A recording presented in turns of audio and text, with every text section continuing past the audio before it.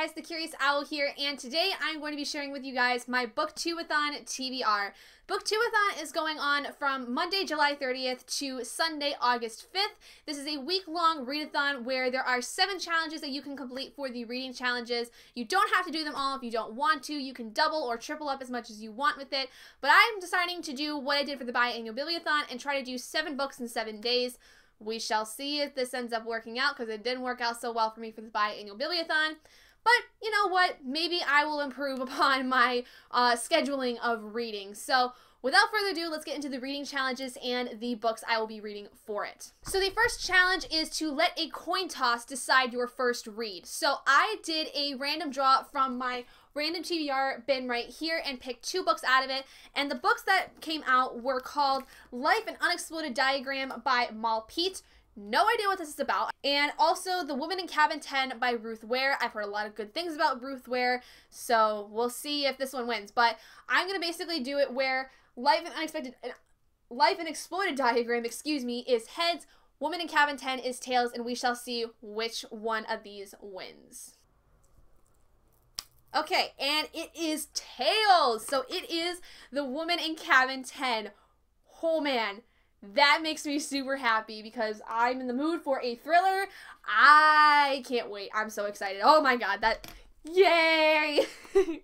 The next challenge is to read a book about something you want to do. So for this one, I have picked The Sun and Her Flowers by Rupi Kaur because writing poetry is actually something I want to do. I want to try to get better at it. I'm actually in the process of writing my own poetry book involving the women involved in my family and how they've helped raise me into the person I am today.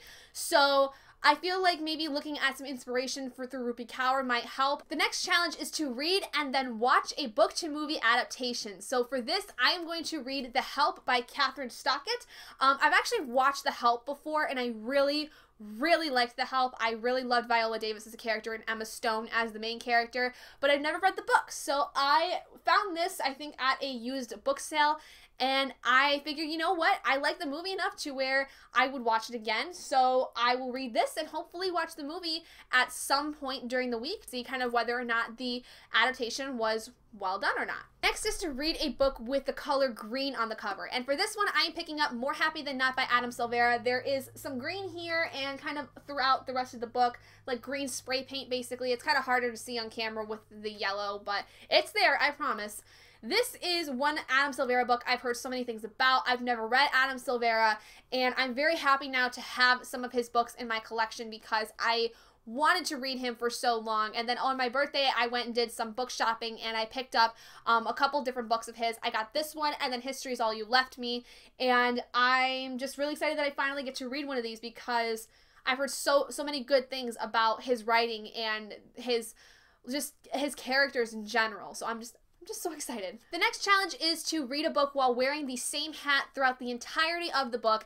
The book I am picking is 3 Willows by Amber Shares. This is not part of the Sisterhood of the Traveling Pants series. This is a different book entirely, and it was just one I picked randomly out of my TBR jar. Most of these books I picked randomly out of my TBR jar and picked one of the ones that were random that fit the challenge basically. So this one's just one that I picked out randomly, and it just happened to be another Amber Shares book. And the hat that I am wearing is one of my favorites. It is this little cap of Jack Skellington.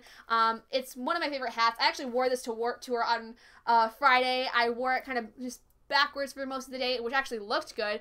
Normally I don't look good with hats, but the thing is about this challenge, and I want to make this known because somebody mentioned it on Twitter that I thought was really important, is that if you're not able to do this challenge, please don't feel like you have to, because I know that a lot of people in the summer are outside for long extended periods of time or have commutes or work.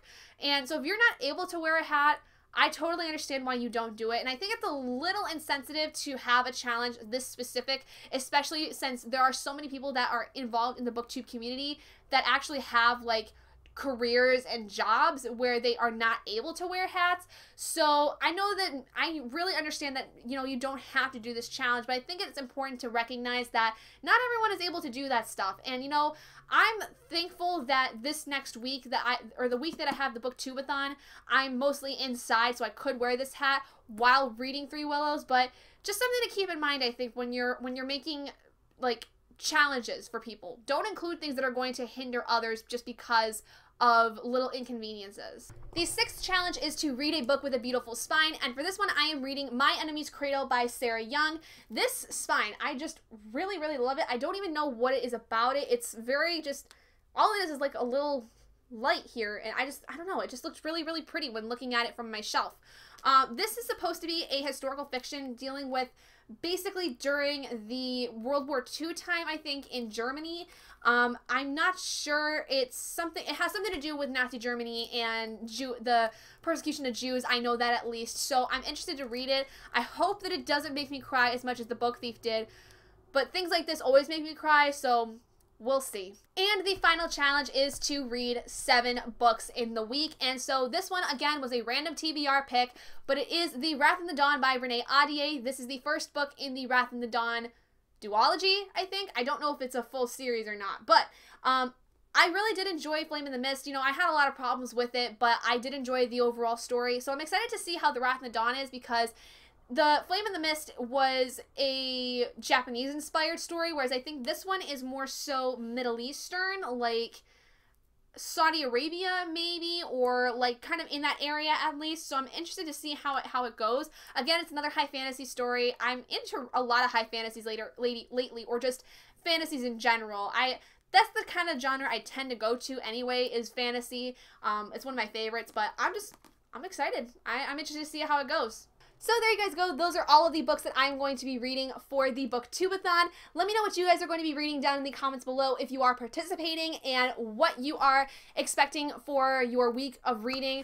I am hoping it's going to go okay, but I'm going to have to go back to babysitting starting on August 1st, because the little girl I babysit will be coming back from Colorado on the 31st of July. So I'm only going to have really the first 2 days to really crank out books, but I'm only going to be able to read 1 book a day usually. So I'm hoping things are going to be fine, but, you know, it's going to be how it is, and it's just going to have to happen how it happens. So I'm not too worried about it. We'll see how things go, and worst comes to worst, if I don't finish these books, they can just go into my August TBR. So thank you guys so much for joining me in this video. If you guys did enjoy it, please do give it a big thumbs up.